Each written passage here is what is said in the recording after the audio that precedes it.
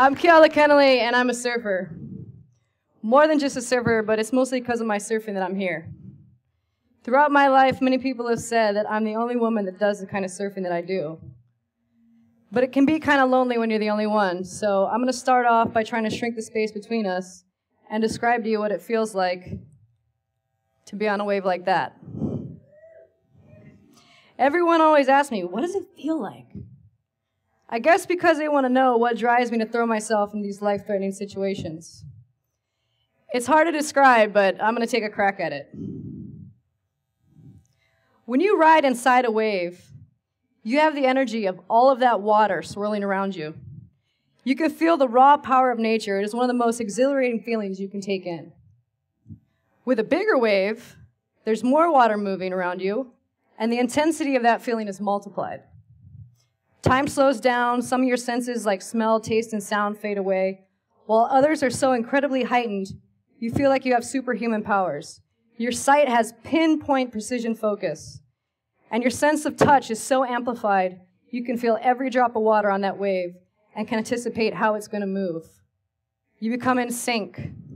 In that moment, I feel connected to everything in the world, and when I get spit out of the wave for a few moments, I feel like I'm the master of the universe. But I'm not the master of the universe. So when that moment passes, I go back to being a woman in a male-dominated sport, a lesbian in a sport that favors heteros, and a domestic partner that will probably be in the doghouse for skipping out of my parental duties to chase this swell. Let me tell you where I came from so you can understand my story. I grew up in Kauai with two brothers. I was surrounded by a lot of strong male influences like my dad. I was a total tomboy, imagine that. And I wanted to do everything the boys were doing. I could catch a football better than half the guys I would play with, but I was told, girls can't play football, it's only for boys. As human beings, when we desire something and then we're told we can't have it, what happens? It makes us desire it more. That's where it started for me. Being told that I couldn't do things because I was a girl. My dad taught me and my brothers how to surf really early on, and I really fell in love with it. I knew right away that this is what I wanted to do for the rest of my life, and my family was very supportive. Even though surfing was a male-dominated sport, and it was really hard for a woman to be respected in the sport, I didn't care. I knew in my heart that this was my gift, and the better I got at it, the better I felt about myself, and the better I felt about my life. In Hawaii, the waves are some of the biggest and most powerful in the world. Me and the boys I surfed with were constantly challenging ourselves to go bigger. I love the way surfing made me feel, but when I was riding a bigger, heavier wave, it challenged me physically and mentally in a way that normal waves couldn't. Big wave surfing is very dangerous, and at the time was considered a men's-only sport. When I would go through some of the heavier reef breaks, I would be the only girl in the water with all the boys. I was surfing waves and breaks that the surfing world had previously thought women couldn't handle, and quickly developed a reputation as one of the only women that was pushing the limits in these kind of waves. I knew that this was my purpose. The only problem was if I wanted to make surfing my career, I was going to have to do the competition circuit. I spent a lot of years on the ASP World Tour and had a very successful competitive career. But the tour was a means to an end for me. It allowed me to have sponsors and make money surfing, but I wasn't doing the kind of surfing that I was passionate about. My best surfing was not coming out in contests except for the rare occasion when we would have a big swell during an event. Without intending to, I had traded my passion for a paycheck. There's nothing more frustrating than knowing you have a gift that sets you apart and not being able to utilize it, and it was a constant struggle for me. That wasn't the only thing I was struggling with on tour. I was making a big personal sacrifice as well. The ASP World Tour and the surfing industry in general were really down on homosexual athletes. Lesbians were very frowned upon. They didn't win world titles or have good endorsement deals.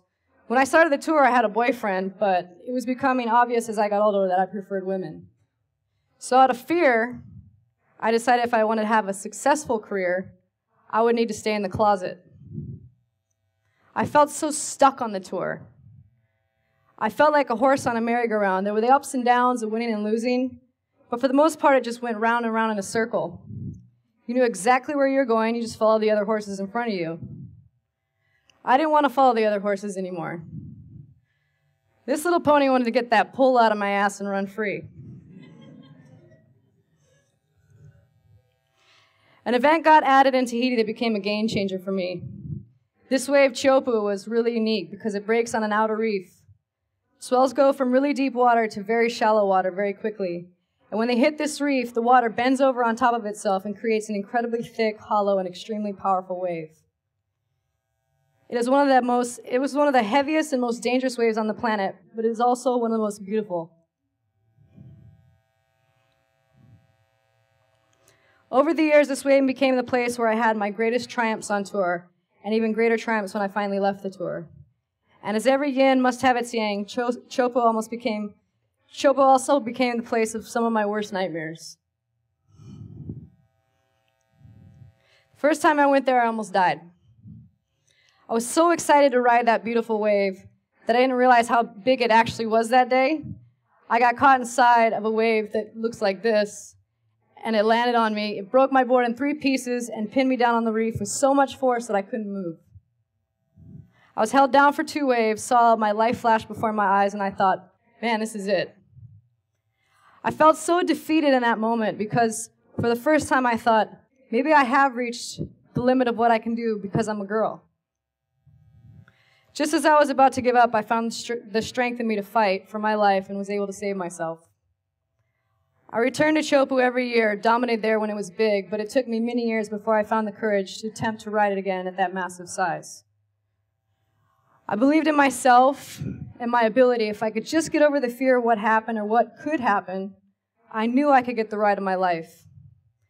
During another massive swell, I borrowed a towboard and convinced one of the guys driving a ski to give me a turn. The rest is history. Before that day, nobody thought a woman could ride waves of this size at this break. I proved first to myself and then to the rest of the world that yes, it is possible. When I towed into that first big wave at Chopes, got inside the barrel and came blasting out, I felt the most incredible feeling I'd ever felt. It made me feel truly alive. Every time I've gone back and got a ride like that, I get to experience that feeling again. But I always have to overcome the fear. People think that because I like to ride these massive life-threatening waves, that I have no fear. Nothing could be further from the truth. I am terrified of this wave. This wave has almost killed me. I've had horrific injuries at the hands of this wave, some that have scarred me for life. So why do I do it? Why do I keep going back and putting my life in danger? Sometimes I ponder that question in my own head, and the answer always speaks to me loud and clear. I go back because once you've felt something like that, and you know that it exists, it's impossible to act as if it's not there. There'll forever be a gnawing at your soul telling you there is something more. That wave haunts me. It haunts me in a way that terrifies me because I know what the consequences are if I mess up out there. But it also seduces me because that wave offers a heightened feeling of being alive. That feeling I am truly addicted to. My desire to feel that becomes stronger than the fear. It may take a while to stand up to your fears, but once you do, it's hard to live any other way. A year after my first tow ride at Chopes, I left the tour. I stopped hiding the fact that I was gay. I lost 3 out of 4 of my sponsors and have spent the last 5 years of my life chasing big waves. I'm following my passion again, but the challenges I face while I pursue my passions are sometimes more difficult to me than riding these waves. That said, my challenges remind me of who I am every time I push them aside and decide they won't win over my desires. I think that in life, we all fall victim to letting money and financial security stand in the way of what we truly desire. It causes us to make choices that aren't in line with what our heart is telling us to do. What would you be doing if money was no object? What did you want to do before your life What did you want to do with your life before you became aware that the world was full of starving artists, musicians, and poets? Every day people do things that have no prize money check, no financial reward, but if what they are doing is making them come alive, the personal satisfaction from that is the reward. It's something that money can't buy. Real desire can't be bought because it comes from within. The way you fulfill your desire is not by investing in things, but by investing in yourself, by staying true to yourself, doing what you love, and most importantly, not letting your gifts go to waste. I've had to sacrifice a lot to stay in a committed relationship with my passion, but I'm here today to tell you it's worth it. Thank you.